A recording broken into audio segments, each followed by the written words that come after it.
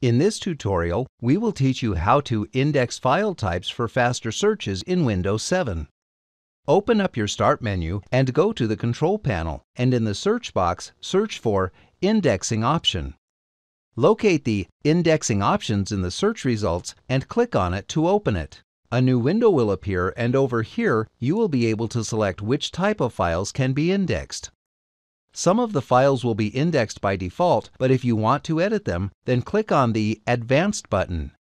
In the new window that will open up, go to the File Types tab and select or unselect the checkboxes to select or unselect different file extensions.